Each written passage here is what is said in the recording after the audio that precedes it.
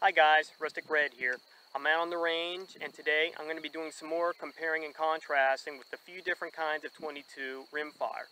And this time I will be including the 22 long, which I found in a gun store about a week or so ago. I was really surprised to find 22 long since it's not as common as it once was, and I was really thrilled to and wanted to be sure to include it in today's video. And I'll be using some completely different ammo than I did in my previous one. And like last time, the gun I will be using is the Heritage Rough Rider. Okay, so I have the target set up. So I'll be shooting from left to right, starting with the 22 short and work my way up to the 22 long rifle. So let's see what kind of results we get with this particular ammo from this particular gun.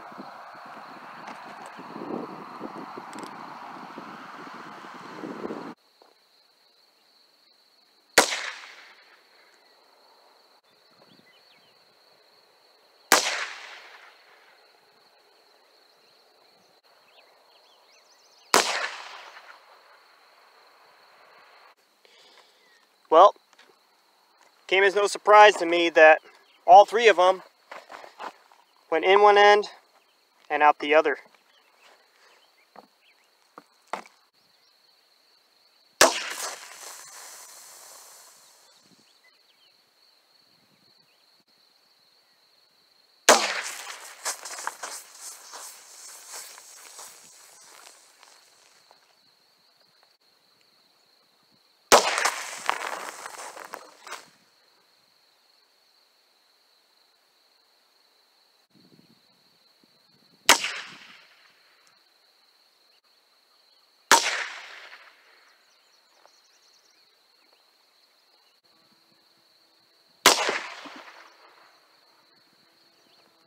Well, started with the short from the bottom up.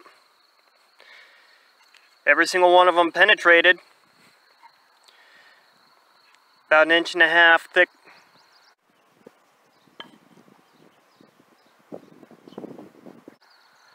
Guess the whole moral of the story here is, do not underestimate a bullet just because it's puny.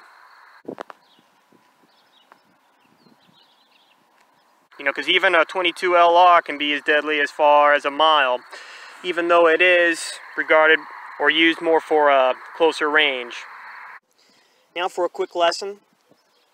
The 22 short is the oldest cartridge made today, first devised in 1857, and it has a bullet diameter of .222 inches.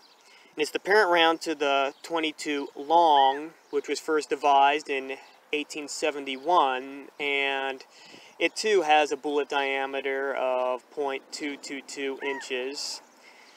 And it's also and that one is the parent round of the 22 LR, which was devised in 1887, not 1884 as I said in a previous video, but its bullet diameter is just slightly bigger than the other two, with a measurement of .223 inches. Now you might notice here that the length of the shell casings for the long and the long rifle are the same. In my mind, this is pretty indicative of how the long is the parent round of the long rifle. But the long rifle is probably the world's most popular cartridge, while the long is nowhere near as popular as it used to be. In fact, it is becoming obsolete, and I am not aware of any modern day firearms that are chambered in the 22 long. Now, the 22 short has also declined quite a bit in popularity. However, I do not think that it is going obsolete anytime soon, or at least not yet anyway. And I do think that even though not as common as it once was, I do think that there are still just a few firearms that are still manufactured today that are chambered in the 22 short.